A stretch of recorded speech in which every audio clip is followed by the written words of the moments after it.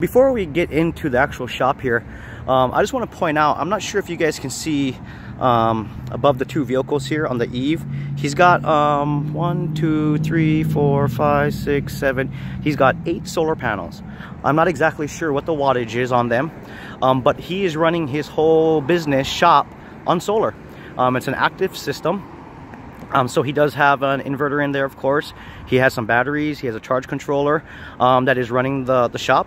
So we'll take you guys over that as well. Come over this way, I'll show you. We're actually operating the shop fully off grid.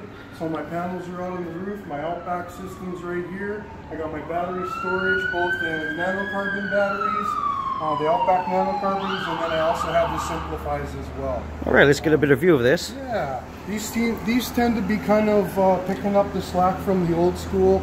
I still have L16s and golf cart batteries and submarine batteries and those ones, but overall, to be honest, with the new technologies now, I'm not selling many of the old school banks anymore. Okay. Yeah. And your shop is currently running on solar on this system? Absolutely. We're completely off grid here. I live off grid in my house, and the shop's off grid as well. Very nice, very nice. So this mate's showing us all our production and use, and absolutely running the whole shop off the pre-wired Outback system, which are awesome systems. Very nice. Can't beat that. Free power, right? Free power. No electricity bill. Nope. Right on. Don't pay Alco anything. I love it. Right on. And sustainable. And these are running off the Outback. Right now I'm running off the nanocarbons, but to be honest, this morning I just sold this cabinet to a customer that's adding on to his other ones. Sure. I'm real excited to put the new SimpliPhi down under here and get going on that. So as of next week, I'll be running on the lithium SimpliPhi battery. Could you explain a little bit more about these batteries here? Sure. This is very much breath of fresh air for off-grid people, because anybody that's ever dealt with battery banks with old school battery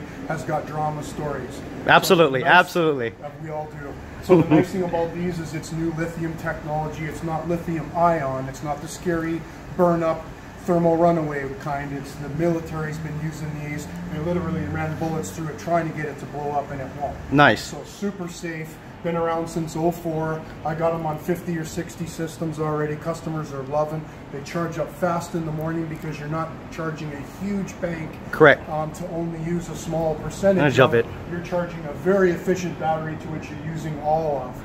So different principles, it works great. And this battery, as far as comparable, how many batteries technically would that be compared to? Yeah, basically what you're looking at, this one replaces typically 4 big solar batteries. That's either 8Ds or L16s or nanocarbons. They're all similar in watts. Very nice. Yeah, and that replaces typically about 4.